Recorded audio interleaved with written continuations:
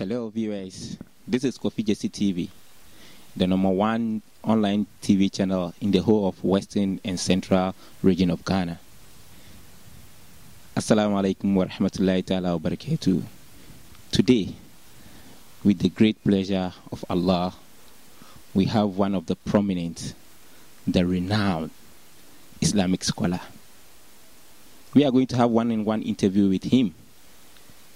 He is a motivational speaker, a prolific writer, and a debater. To introduce him, he is known by many names. Some people even call him the Facebook Sheikh, and many more. That's not what we are here for. I'm going to be your host. My name is Ahmed. You can call me Nuhu. Now, to our prominent and renowned Islamic scholar. But don't forget, he is also the founder and director of Zaitun Dawa Institute with the headquarters at Washington, D.C. Today, I have the privilege to introduce you to Sheikh Ahmed Mohammed Awal. Sheikh, salamu alaikum. Wa alaikum assalam wa rahmatullahi ta'ala wa barakatuh. Sheikh, how are you? Wallahi, alhamdulillah, I'm doing very, very well. I'm so very well, yes. Before we go on, about 2 or 3 weeks ago, you were in Liberia. What was the mission over there? Yes, of course. I was in Liberia for last 3 weeks, and I stayed there for, I think, 9 days. The reason for me being in Liberia to do my program was that I was the Liberian Muslim community called me when I was in the United States, and they said they want to, celebrate the fact that the president of Liberia, George upon Weir, what he's been doing for the Muslim community is so very good. He supports the Muslim community each and every time, and the only thing they can do is to thank him. And the better way they think they should thank him is to invite me to come to Liberia and gone him and decorate him and appreciate him and let him understand that the Muslim really did not forget the good things he's been doing for the community. And so that's what I did. And so when I went to Liberia, I did a lot of programs. I spoke myself and the president at the National Stadium, and there's a lot of people that came, unbelievable. There's a lot of people. And then we went to different villages and communities and universities and colleges, and I present to them, about Islam, and also I talk 90% about peace and how to live together side by side with the Christian community, with those who don't even believe in any religion at all. That is Islam, what Islam entails. So, it is my duty to do the best that I can to let people understand what Islam is all about. It's not about fighting, it's not about killing like what people think. It's not about Sharia, we're going to chop off your hand, this and that. People have this kind of misconception, and it's about time that we remove the misconception from their thinking and restore it with the pristine, pure Islam, as was taught by, the Prophet, may peace be upon him, inshallah. Okay, listeners, you can also follow us on Facebook at Kofy Jesse TV, on Instagram and Twitter, Kofy Jesse TV. The Kofy is spelled Kofy, and the Jesse is Jesse. That's Kofy Jesse. You can also subscribe to our YouTube channel. Please kindly subscribe to our YouTube channel on Kofy Jesse TV. Sheikh, many people just hear the name Sheikh Mohammed Awal, Sheikh Mohammed Awal. They don't know anything about you, just being a follower. So for your followers and your fans to know a little bit about you is the reason why we are here today. So Sheikh, in briefly, who is Sheikh Mohammed Ahmed Awal? Alhamdulillah Rabbil Alameen. That is my name. The Sheikh was added to the name. I don't know why, but my name is Ahmed Mohammed Awal. I was born and raised in Cape Coast, but I left Cape Coast and went to Nigeria when I was young. My grandfather came from Nigeria. He's a Fulani person. So when I grew up a little bit, they sent me back to, the village so I could know my route and stuff like that. So I furthered my education after completing, secondary school. I did 1 year in OWAS, Opokuwari Secondary School. Yeah, I did 1 year. From there, they took me to Nigeria, where I completed my 2 cycles of years. Then I went to College of Agriculture. From there, I went to Kaduna Polytechnic, and that is, where I did my studies. Then I came back to Ghana, because, of course, born and raised here. My everybody's here. And so eventually I went to the States. And I went to the States and I stayed there for quite a long time. And from there, I decided to research on Islam. You know, because what I've seen about Islam in America, I decided, okay, I think we have to let them understand what Islam is all about, because they don't have the pristine, pure understanding of Islam. And that is when I launched my research, and eventually I went to study with Ahmadiyya in South Africa. I did comparative religion, and then I came back. I'm a science student, so I juxtaposed science and comparative, and eventually I found my way presenting Islam using science, logic, you know, Quran, Bible, stuff like that. And alhamdulillah, the success is overwhelming, and we thank Allah subhanahu wa ta'ala for making it easy for us to be able to present Islam. So in a nutshell, that is me. That is Sheikh Mohammed Awal. But right now I'm in Cape Coast. That is my humble home. You just came to visit me, and so that's about it. Yeah. Okay, we are at the residence of Sheikh Mohammed Awal at Akek Room. Sheikh, we all know, as you said, you went to America. Was the reason for you going to America about going to make money or going to study about comparative religion? Okay, at the very inception, the intention was to go to America after finishing my education, go get a job, you know, make some money, come back home and enjoy just like anybody else. But when I went, as fate had it, I met Sheikh Ahmadiyya, and that was the turning point. So I decided I'm going to do the same thing that he's doing. What he was doing was, I just love it so much that I want to be like him. And that was the turning point. So I opted to do some Islamic studies, and I did. So all my knowledge that you think, if you think I have any knowledge, which I don't think so, or whatever knowledge you think that I have, I learned that in America. People think America, oh man, it's Michael Jackson, dancing, disco, club. Yeah, there is all those kind of stuff. But if you want to, whatever you want to do in America, you could do it. So a lot of people think I went to Saudi Arabia. I never go to any Arab country to learn. I learn everything in America. And so right now I found myself doing lectures on Islam for the past 30 years. I've been to America 34 years.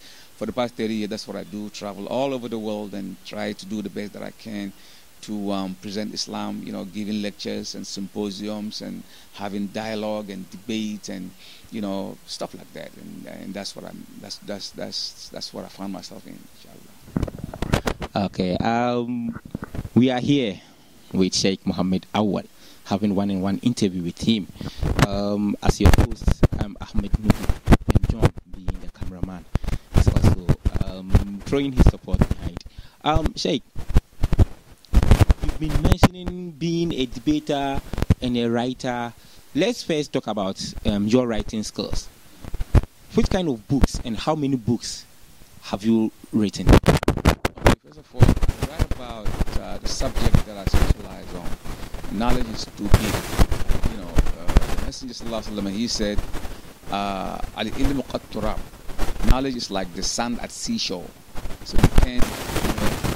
So I relied on my specialty, that is the sciences of Islam and comparative religion and logic. And on this I wrote 5 books. The sixth one is still, you know, I'm working on it. I don't have too much time to write it, but I travel a lot. So the first book that I wrote was Muhammad in the Scriptures. That was the first book that I wrote, and I wrote Islam and Christianity, a comparative analysis, volume 1. Then I wrote Islam and Science, volume 1. Then I wrote again 99 Reasons Why Jesus is Not God. The topic sounds intimidating, but it is sort of like a journalistic kind of approach.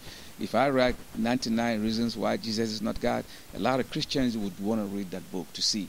And in reading that book, the information that I've given, a lot of them have said, wow, we never know that Islam is like that. We never know that the Bible is like that. And so, alhamdulillah, that book, The 99 Reasons, became bestseller in New York at one point in time. And so those are the books that I've written so far. The 6th book is still, you know, on course. I have 2 more chapters to finish before it comes to the public, inshallah. What is the title of that book? Okay, I can't hide it because the book is not out yet, and I don't want to give it out. You know, on the right time, I didn't even give you the name, but I know the name that I'm going to be giving around, you know, but I didn't give you the name. But I didn't even mention if I'm speaking on science or comparative or the logic of Islam. No, but I know what I'm writing. Inshallah, by the mid of this year, I mean next year, 2021, June, July, it should be ready, and you see that on all media outlets, inshallah. Okay, Sheikh, to move further, you are a debater. How many debates have you had so far, and with whom have you had such debates? Okay, I debated a lot. Debate sounds very harsh. It sounds very, very like fighting, but really, debate actually means to debate, to put, a topic across and let everybody talks about it, and then we see the way forward. And I've debated a lot of people, prominent among them. I think I debated with Lazaro Lopez. I debated with Dr. Tony Costa. I debated with Dr. He's this white guy, bald-headed in America. I forgot his name. Dr. Somebody, I forgot. And then I debated again, 1, 2, 3, 4, 5, about 6 or 7, about 7 different debates in Nigeria alone. I debated in Trinidad and Tobago, that is South, that is the Caribbean. I did some debate there, and I also debated in Europe, debates. I debated in Ghana many times. Somewhere documented, somewhere not documented, somewhere out, somewhere in the media. So I don't know exactly how many times I debated, but I debated a lot. Yeah. Sheikh, talking about debate, at one point you were to have a debate in Ghana here, but that debate was called off. What was the reason why, and with whom was that debate? Yeah, I remember there's a lot of people calling me and texting me and inboxing me on media outlet that there is this guy that is bad mouthing about Islam, saying things that is not true, trying to confuse the people. He was saying that there is no religion. Religion is irrelevant. God didn't send Jesus. He didn't send Moses. He didn't send Muhammad. That religion is the thinking of the people that created all these things so they could subjugate the people. And so he doesn't think prophet. He doesn't think Islam is the religion. And there's a lot of people that are following him, and they think I should come and debate him. So when they told me, I just brushed it off because I was busy doing other things. And then the following year, and then for the past 4 years, 5 years, people have been. So finally, when I came last year, I was told that I should debate him. So Kofy TV set it up. So Kofy TV, I spoke with him. He called, they called, and we talked and everything. So they asked me, what topic are we going to talk about? I said, well, I think his name is Avram Moshe of Life is different, absolutely. And so eventually we agreed to speak on a topic. So they asked me which topic. I said, look, you want to choose a topic, that will be fine with me. I don't want to choose a topic. You choose whatever topic you are comfortable with. So finally we decided, okay, since he doesn't believe in God Almighty, that he sent prophet, or he doesn't believe in the Quran, and that is me, I believe in the Quran 1,000,000%. So I said, okay, why don't we talk about whether Muhammad is a true or false prophet? So he agreed.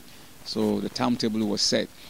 When the flyer came out, all of a sudden I received calls from all over the world, from England, from Germany, from Japan, from United States, in Ghana here, in Nigeria. People saying, don't debate him. He's not your size. The guy he's just out there to make money, and he's going to use your name to show off that, okay, he has debated Sheikh MOHAMMED AWAL, and then his sympathizers are going to support him and stuff like that. And so there was a lot of big commotion, and so I decided to, okay, hold on to it, and eventually it was called off. But I was ready, I was just ready to go, because I believe I have the truth with me. So somehow people canceled that thing, but I'm just hoping that someday, somehow we could do it. Even if we're going to do it, it should be on television. But now that the social distancing is sort of like easing up, I would like one day to debate him in public, maybe in the National Theater or some open space where everybody will come and witness. So I'm not ruling that out. Hopefully, we will do that. But for now, I think it's canceled, and the Muslims don't like me to debate it. The youth want me to debate. A lot of people, I know you want me to debate, but for some reason, so we just, we there. Hopefully, maybe, Okay, this is Sheikh MOHAMMED AWAL. We are having one-on-one interview with Sheikh MOHAMMED AWAL, knowing the personal life about Sheikh, which many people really don't know. Sheikh, on the field of debate, who had been your ever let's say, a difficult debater, someone who you think gave you a tough time, not really defeated you, but gave you at least a tough time, something to think of? Yeah, there's only one person that always comes up. Okay, this debate came off in Michigan State, in Michigan, some church, a very big church, and they've called many Muslim scholars to come and debate him. I think they shy away from him. I don't know the reason why. And that was the beginning of my, da'wah thing. I felt, okay, I could do it. I want to go out there and defend Islam, not knowing that the guy, he knows very well what he's doing. He knows the Quran very well, to some extent, and he knows some hadiths, and he's a good Muslim. And so I took upon that I'm going to debate him. So they sent me a ticket. I fly to Michigan State, got me a hotel.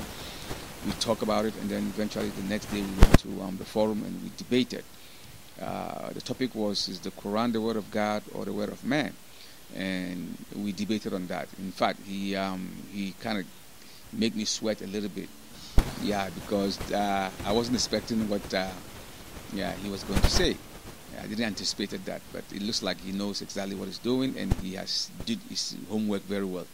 So eventually, that we debated. I tried. He didn't beat me up, but I wasn't expecting it to be that tough. I thought I could just, bamboozle him and go my way, but it wasn't like that. But that was the only debate so far in my life that I think I had a tough time. Beside that, later on, after 10 years, I decided, okay, this guy, man, I got to go for the second round. So I asked for, they call them Alpha and Omega something. So I asked for if we could debate again. They keep telling me tomorrow, the next day, tomorrow, the next day. Now they know, okay, the time is up, man. If we debate again, it's going to be... So somehow they didn't accept my debate. But so far, that's the only debate that I felt that I sweat a little bit. Okay, listeners, this is Kofy Jesse TV. You can follow us on Twitter, Facebook, and Instagram. You can also subscribe to our channel on YouTube, Kofy Jesse TV on YouTube. And all this interview will be posted. Sheikh, who is one debater that you think couldn't even match you? There is one guy in Nigeria. I was there in Kano when my guys told me that there is a guy in Abuja. He's making noise about wanting to debate me, and that he got a big church. He have a lot of followers, and so his followers going to be listening. And since I'm here, I should do it. Otherwise, they're going to go out and tell everybody that I ran away. I said, okay, fine, let's do it. So they say, I said, I'm ready today. Any day you're ready, I'm ready. Just give me the topic. So they said, okay. They called the guy. He says he's ready. So the following week, I went to Abuja and a women's center. It's a very big, huge center. And that's where we went, and the debate took place. And I felt sorry for him, man. I was like, damn, man, you got to go back to school, bro.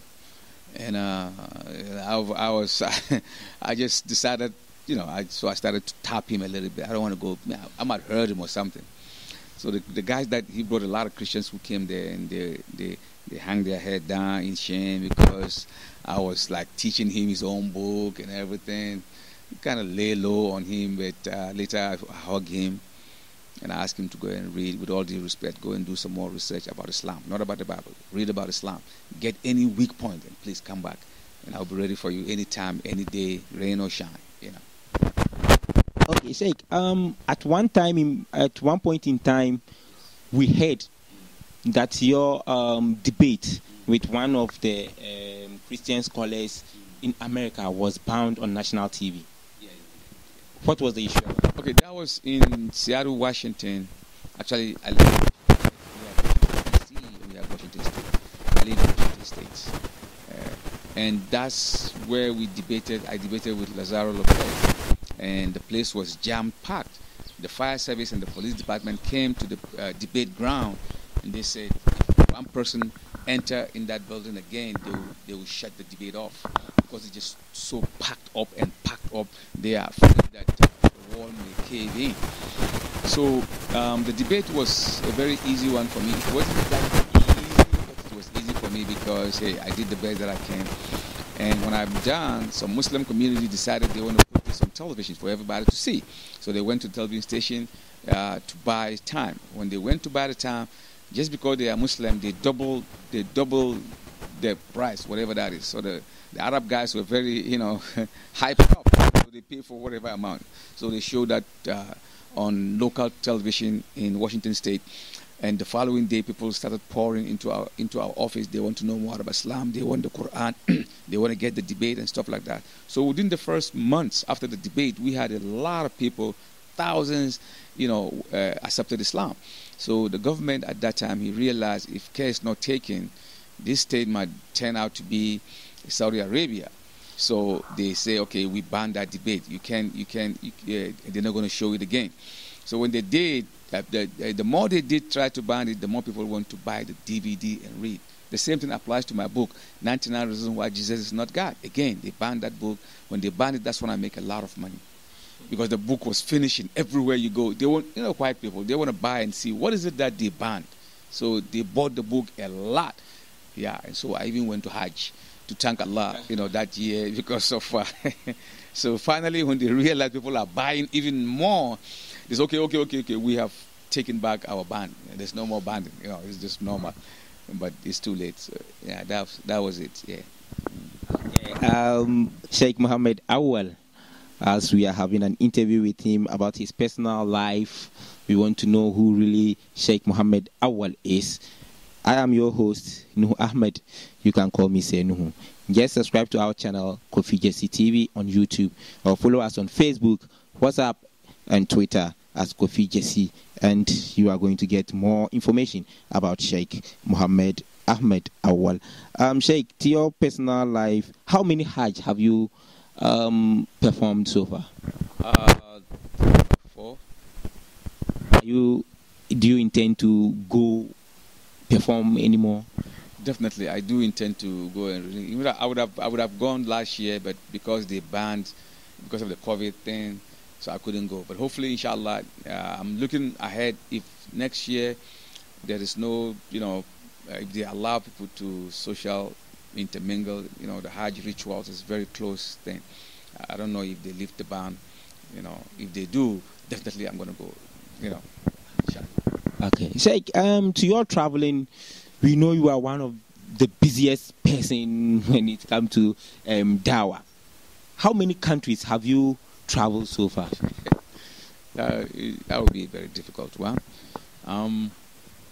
America is 50 states. I've been to about 45 states. It's like saying you've been to 45 countries in Africa. America is huge, man. Very huge. And I've been to a lot of states. Some states I've been there. I even traveled there many times. Some once, some twice, some three. So I travel a lot. And then I've been to Canada many times. I've been to South America. I don't know, about 7, 8 countries in South America. I've been to Europe many times. In Africa, I've been to so many countries. I've been to part of the East and then the West and the North, Central. I've traveled a lot. And in Ghana, I've been to almost all the regions. In Nigeria, almost all the regions. And traveling is the order of the day. I need to get a pen and paper to start thinking about the name of but I've been to many countries in almost all the continents. Sheikh, at one point in time, we heard because of your vast traveling, you were even arrested or detained in America. Was that true? Well, there was a time that I was coming home. I think I was going to Nigeria. So at the airport, I was stopped, and I saw plainclothes, policemen and security men, and so they came, about 12 or 13 of them, and they showed me their bag that they are from government and they want to have a word with me. I said, okay, sure. First of all, can we have your passport? I gave it to them. Can we have your ticket? I gave it to them. Where are you traveling to? I told them. So they keep on asking me a lot of questions. If you travel, what do you do? Do you force them to accept Islam? Who is sponsoring your traveling? Because we've seen you traveling so many places, and definitely you have to have someone that is supporting you, financially. Otherwise, you can't be able to do this. So I told them, well, yes, I don't have any sponsor. The only person that sponsors me is any nation or any group of community. They want me to come and present to them. They buy me ticket, they get me hotels, get me food, and that's it. So I don't have like a particular sponsorship. They tried to make me say something that is not true, but I told them, hey, this is Islam. They asked me if I know some top figures, Islamic scholars in the world. Some I know, I met them personally, some I didn't. They say, can I speak about them? I say, I can. It's against Islamic spirit to speak about somebody when the person is not there.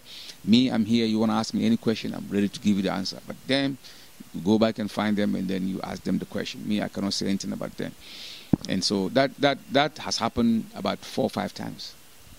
Yeah. So when I was coming, I got the same issue. Anytime I'm traveling, I got the same issue. When I'm going back, I know definitely they're waiting for me. They know exactly where I go, what I say, and everything. I'm even surprised, how do they know? You'll be surprised that they know the date that we're having this year. This is America. The technology is beyond our imagination. They may know. Because when I went to South America, in the Caribbean, I went and did some lectures. They asked me to list down all where I have been. I listed it down, and I forgot one place. That is West Indies University, in Trinidad and Tobago.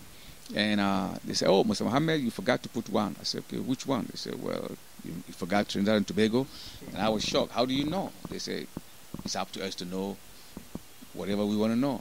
Yours is to answer the question. I said, okay, sorry, I put it down. So that tells you that if they really want to get you, they could get you. But so far, they didn't find me with any single wrongdoing, because I'm only presenting Islam just like anybody else. The Christian is to present Christianity the way he wanted. Islam is a missionary religion. Christianity is a missionary religion. We are all out there to get as much adherents as possible. So I'm doing, I'm propagating Islam to the best of my ability. So they realize that in America we have freedom of speech. So they finally let me go. Okay, Sheikh, talking about the Islamic scholars, do you have any friendly relationship or any contact with other renowned Islamic scholars in other countries? Like who, for example, since you know a couple of them? Okay, like Sheikh Mufti Mink. Mufti Mink is my pal. As a matter of fact, the day before yesterday, we had a talk, and Khalid Yassin is my cool friend, and Bilal Philip is my cool friend. We talk once in a while. We're all busy, and Zakir and I, we talk once, but we chat and everything. So we cool. Okay. You also mentioned about Sheikh Ahmed Didat. Do you still have any contact with the family of Sheikh Ahmed Didat? Well, it's been a long time, and the only person that one of his sons is Abdullah Didat and Yusuf Didat. These are the ones that are prominent. They are out there talking about Islamic Propagation Center that Sheikh Didat established. With Yusuf Didat, we had contact. We communicated for a very long time. He called me when I was in the States, and we spoke and everything. But I think he passed away, and so yeah, we do have contacts. But Abdullah Didat, since I left there, there's no contact. Yusuf Didat is more up there, so we have contact with it. I know one of his daughter. We communicated, softly like that. But Alhamdulillah, the community of South Africa is there. Islamic Propagation Center is still there. And people are learning comparative religion, inshallah. We are still with Sheikh Ahmed at his residence at Akekrum. Still talking about Sheikh, his personal life, and the rest. But Sheikh, we will come home to talk about the family. But before we come to the family, we learned you were once a footballer. Can you talk to us about which teams have you played? I think it was in Germany also. So yeah, at the early stage, there was time that I went to Germany from Kano. We had a scholarship to go to Darmstadt University. It's the University of Darmstadt. That is in Hamburg. So I went to Germany, and before I started my program, I have to learn I still speak German language. Yeah, you want me to speak something? Okay.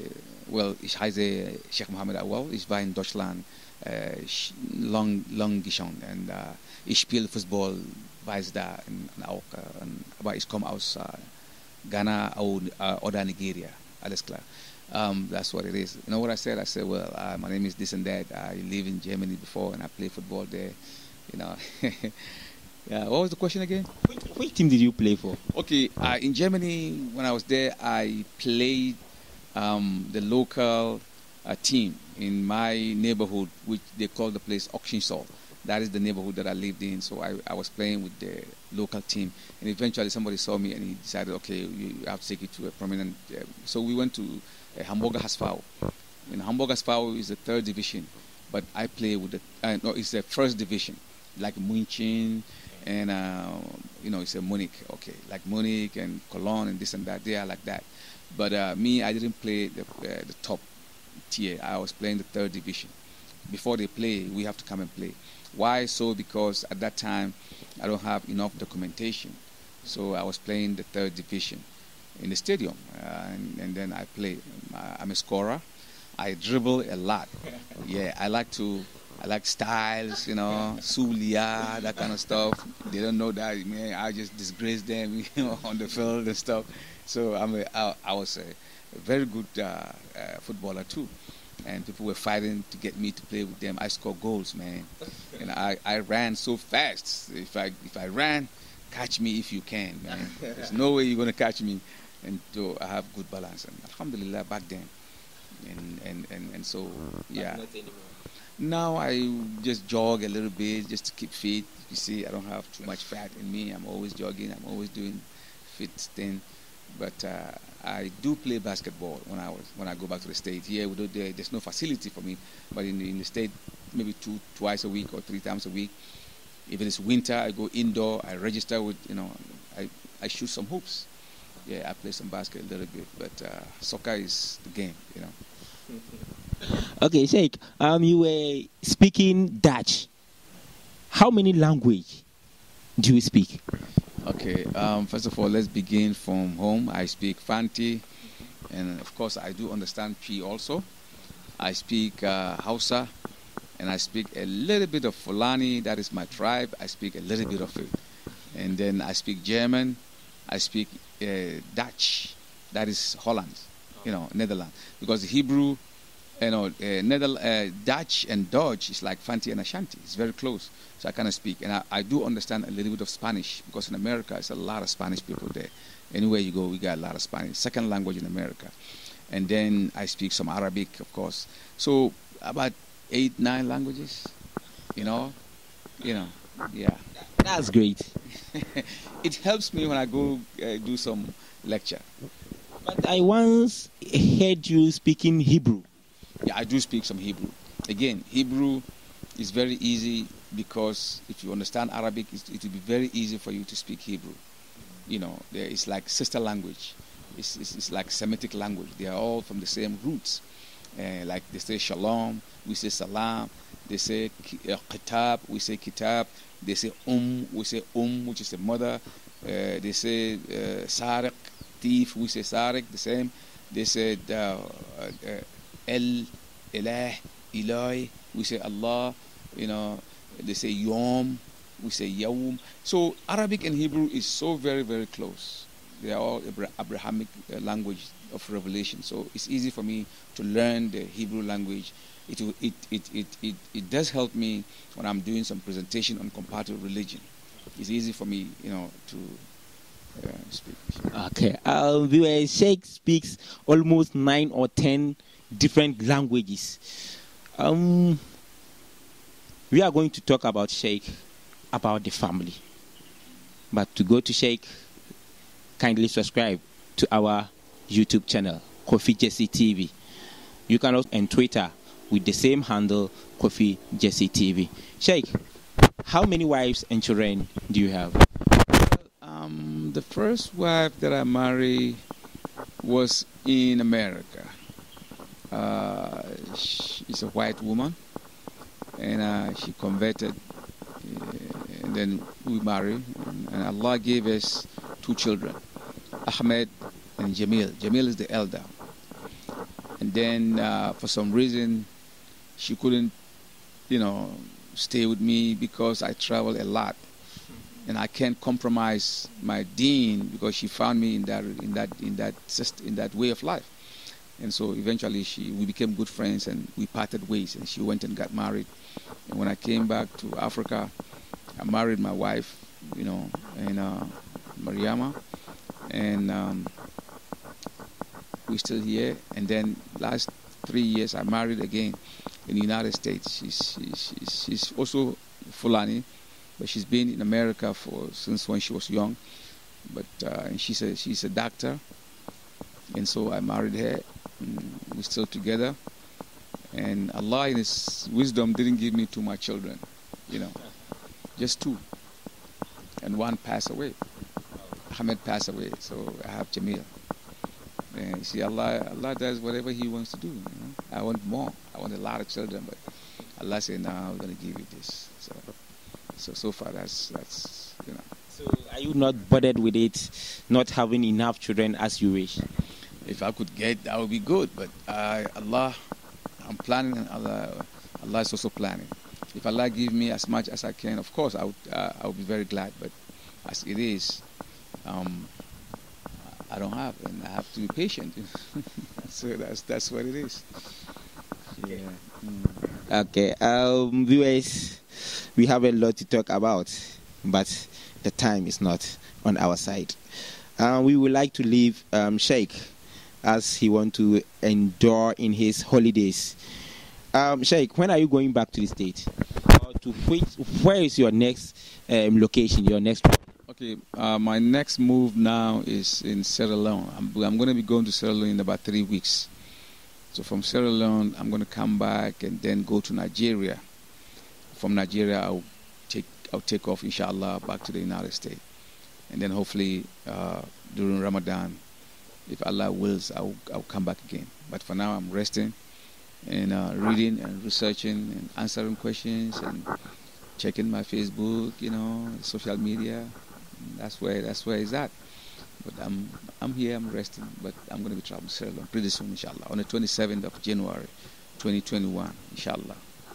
So you are here till 27th of January? I'll be leaving 27th January back to Sierra Leone, and then I'll spend about, I think, 8 days, and then come back and get ready for Nigeria, spend about 10 days, and then inshallah I would prepare to leave back to the United States, because I have other programs around the same time. I plan everything. Okay. Sheikh, we would like to thank you for your time, sharing this memorable moment with us. Kofy Jesse TV and its viewers would like to thank you. What's your final words to your fans? Well, my final words there's a lot of people every day, thousands of people. Sheikh, I want to be like you. Sheikh, I want to be like you. I would say to them like this: nobody can be like me.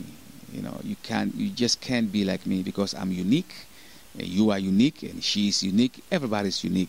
Allah created each and every one of us unique.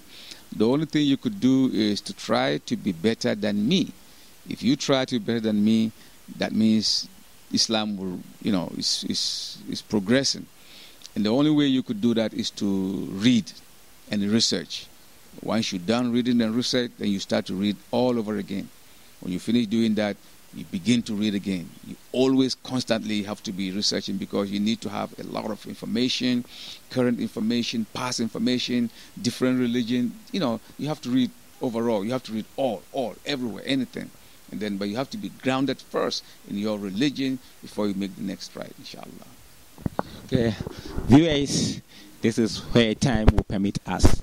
We had an interview with Sheikh Mohammed Awal. I was your host. You can follow us on Facebook, Twitter, on Kofy Jesse TV. You can also subscribe to our channel on Kofy Jesse TV at YouTube. My name is Ahmed Nuhu. You can call me Say Nuhu. Thank you, Sheikh, for your time. All the best. May Allah strengthen you, give you the power, the ability to continue in your way of life. You also doing dawah. Allah strengthen us all, inshallah. Thank you very much. Viewers, this is where time will permit us. See you next time, if God permits. Assalamu alaikum wa rahmatullahi ta'ala wa barakatuh.